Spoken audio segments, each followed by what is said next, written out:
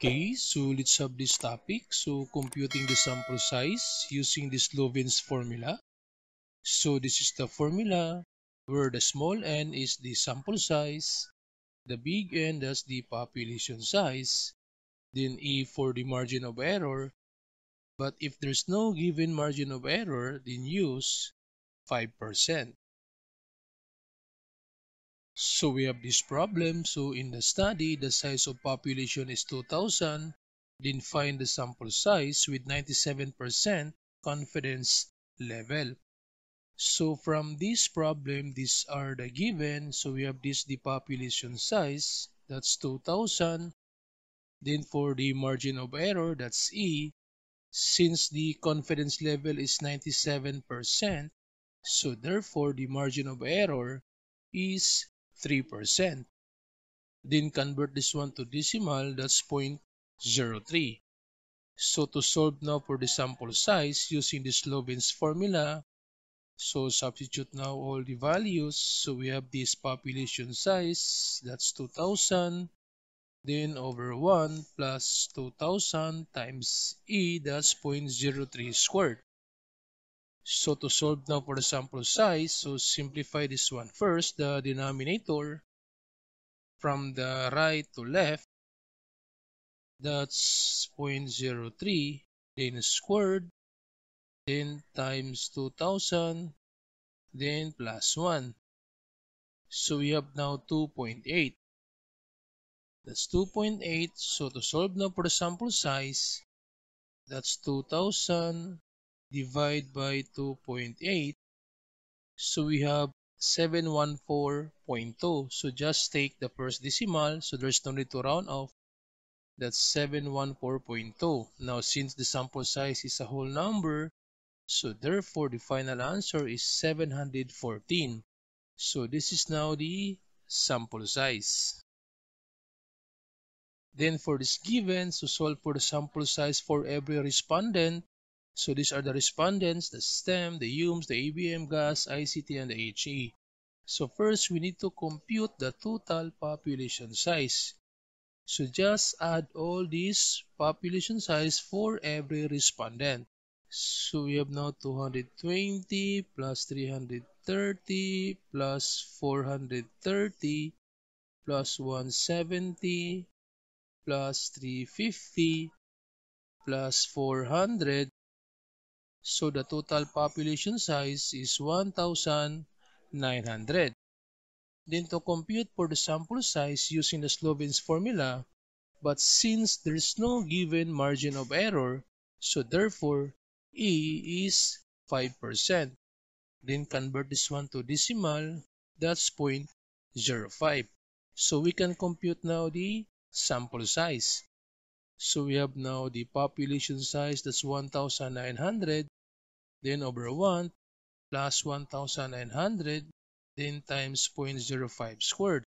So again, to solve for this equation from the right to the left, so we have 1,900, then 0.05 squared times 1,900, then plus 1, that's 5.75. So to solve now for the sample size, 1,900 divided by 5.75. So we have now 330.4. Again, since the sample size is a whole number, so therefore the final answer is 330. So this is now the total sample size. So our problem now is to solve for the sample size for every respondent. So the sample size for the STEM, the UMS, the ABM, the GAS, the ICT, and the HE. So to solve for the sample size for every respondent, so we have STEM, and this is the formula, the respondent population size over the total population size times the total sample size. So for STEM, we have the respondent population size, that's 220 over N, that's 1,900 times the sample size, that's 330. So to solve now for the sample size, we have 220, then divide by 1,900, then times 330. So we have 38.2.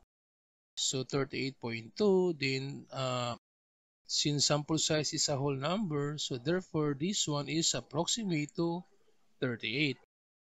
Then to solve for the sample size for Humes, so we have the population size, that's 330, divide by 1,900 times 330.